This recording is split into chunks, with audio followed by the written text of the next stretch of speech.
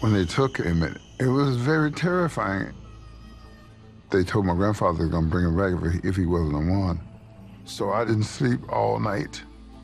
Every time a car went by, well, here they come. It was dark as 1,000 midnights, and it seemed like daylight would never come. Sitting there in the dark, I was just terrified because my imagination, you know, was running away with me, and I'm planning my getaway because I'm in Mississippi and I gotta get out of here. Once the news got Chicago, my mother some kind of way got in touch with my daddy's brother, Albert Parker. And Uncle Albert takes him to Duck Hill, to Uncle William's house. My Uncle William took me early to the train station, and that's when I was able to get out of there. So, excuse me, but I always had a lot of respect for my uncles. In the South, they were putting their life on the line to get involved with something like that.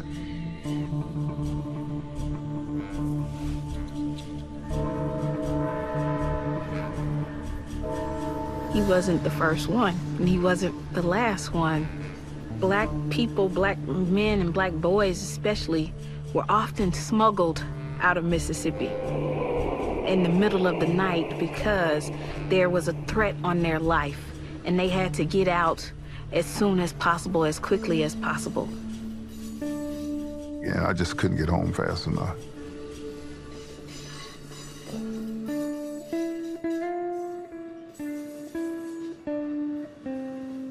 When I got to the train station, they were there to pick me up, and they took me straight to Emmett Till's mother's house.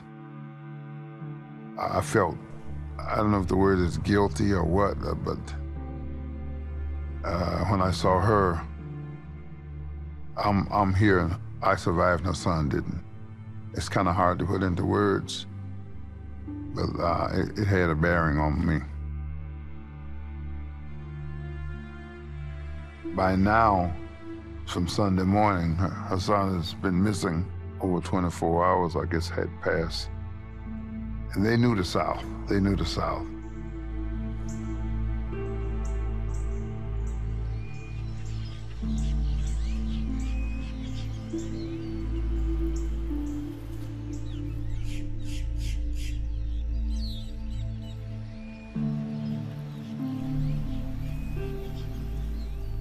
This is the muddy backwoods Tallahatchie River, where a weighted body was found.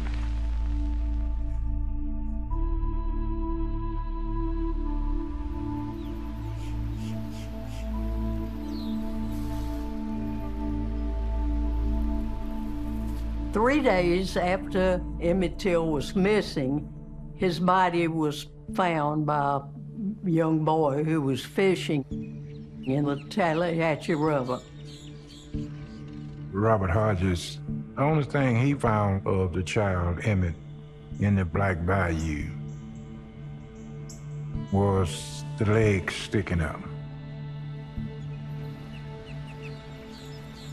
And he notified the sheriff department, and they came out and took the body.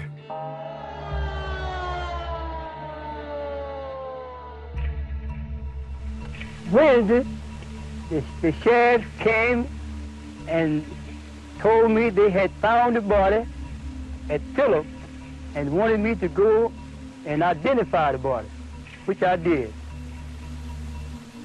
And we found the body with didn't have on any clothes at all. The body was so badly damaged that we couldn't hardly just tell who he was.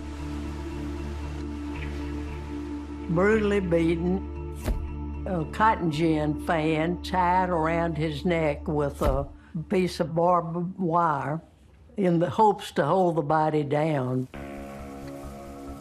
It was a naked body that was swollen and battered and beaten.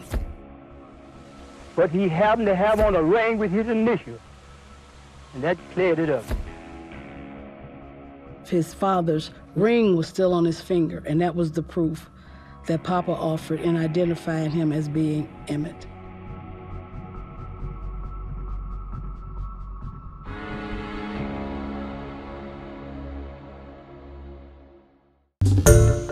Hi, everyone. George Stephanopoulos here. Thanks for checking out the ABC News YouTube channel. If you'd like to get more videos, show highlights, and watch live event coverage, click on the right over here to subscribe to our channel. And don't forget to download the ABC News app for breaking news alerts. Thanks for watching.